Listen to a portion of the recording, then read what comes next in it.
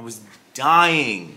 Like everybody in the book, I was dying. Hello, welcome back to my channel. My name is Andrew.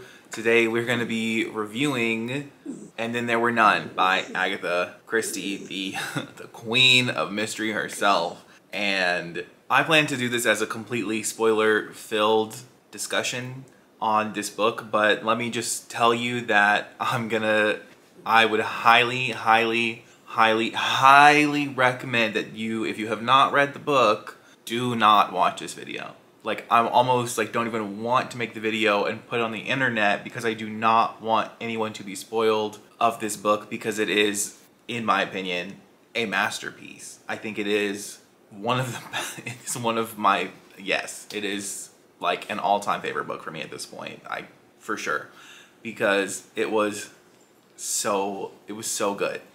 I mean, that's really all I can say. That's all I'm going to say, spoiler free, but this is quite an iconic story and it's very popular.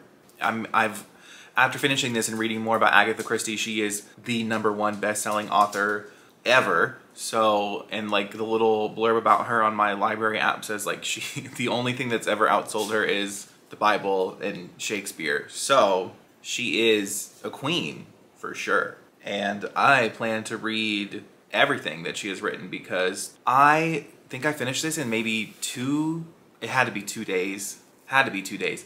Maybe 3 days, because I was dying to know. I was dying, like everybody in the book, I was dying to know who, and just the way that it's revealed and the structure of the book and it's a masterpiece. But I mean, what can you say? You have your 10 characters. They all come to this island, and then they're all invited by. This is where I'm gonna get into spoilers. Okay, this is where I would recommend that you click off and go read the book. It's on Scribd. I have a link in my description. You can get 2 months free. I would highly recommend you just download that, listen to it, and then come back. The audiobook was phenomenal, but please do not watch this if you have not read it, because you should absolutely read it. But seriously, don't watch it.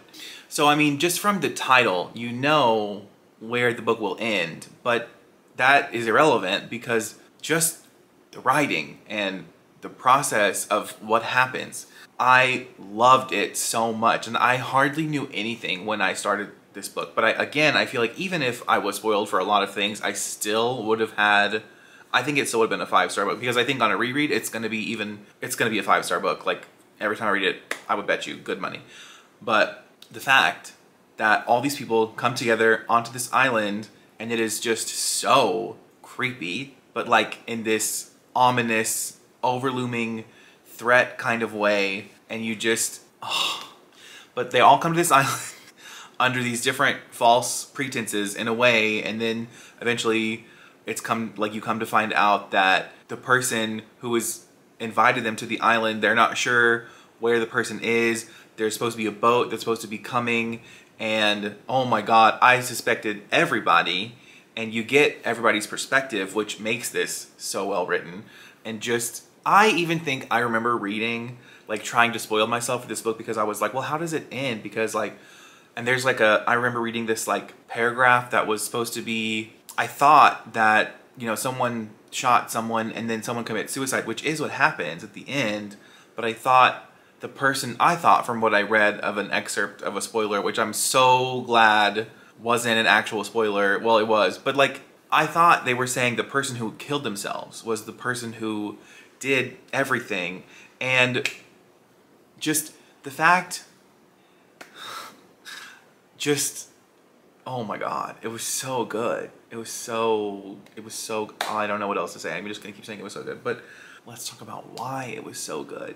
So you have them all come to the island, and then they figure out slowly, and like when the little monogram plays, and it's like, you so did murder such and such, and then like the doctor has, he was drunk when he was performing the surgery, and then the judge was like, he condemned that person to be executed even though the jury thought that he was innocent.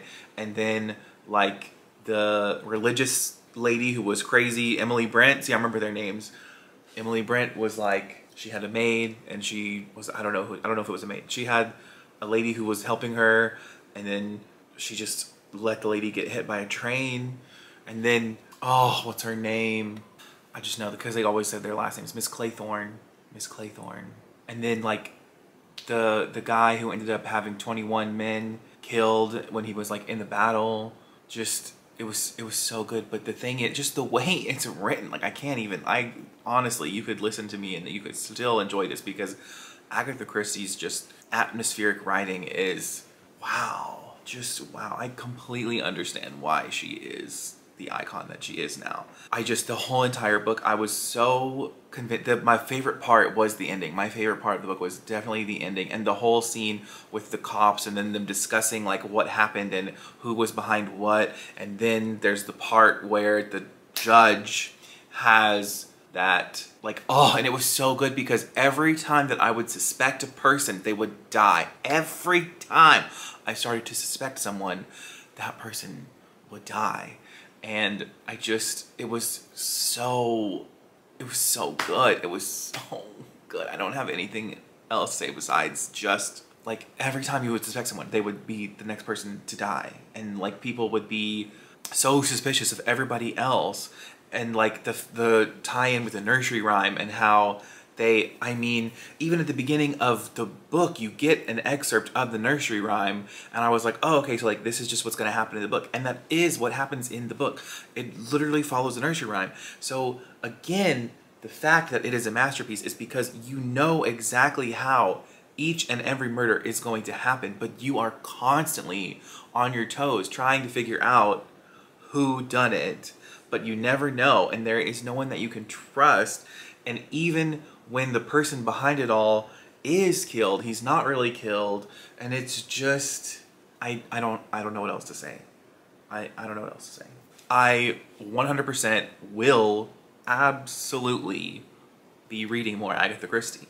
I'm for sure going to be reading Miss Marple and Poirot and her other stand-up. Like, everything I can get my hands on, everything I can get my hands on, I will be reading it all, because it was amazing. This book was amazing. And we're going to segue into a little bit about the adaptation. I watched the 2015 BBC adaptation, and it was also phenomenal. I preferred the ending of the book, because I wish that in the movie, or it's like a mini series, I wish that in the mini series they had, like, oh, I would have loved to have seen the two cops on screen trying to unravel the mystery. And the way the adaptation is, I don't like it as much, because in the book, Miss Claythorne commits her suicide, and that's how she goes. She goes not knowing any answers. But in the adaptation, I mean, I'm not going to tell you how that. If you haven't seen the adaptation, I definitely recommend it. But I definitely prefer the ending of the book. Like, I wish that but everything before that in the adaptation was so good, and setting the atmosphere and like the whole, you know. And I think his name's, I'm pretty sure Aidan Turner's in it. And I mean, if you like, just look at this man. Look at this man. If seeing this man like looking like that, I mean, he is delicious. And just, there were so many actors in it that I knew from other stuff too. Like, it's such a good adaptation. It's a very good adaptation. So obviously I highly recommend the book. I know Agatha Christie, like I said, is really popular, but now I understand why. Now I get, it all makes sense now. I've heard her name so many times, and like, I love mystery. Like, you know, Truly Devious is like, well, I really enjoy Truly Devious, and I know they're talking about Agatha Christie and Sherlock, which I am still making my way through Sherlock Holmes also. I think I'm going to be like, I love a good mystery. I love a good mystery, so I'm going to be picking up a lot more mysteries this year, I think, especially like even classic mysteries, because just, it's a classic for a reason. I mean, wow. So I think that's all I have to say about this one. I will leave my Instagram, Goodreads, and Twitter in the description for you to check out if you would like. Thanks, have a great day, bye!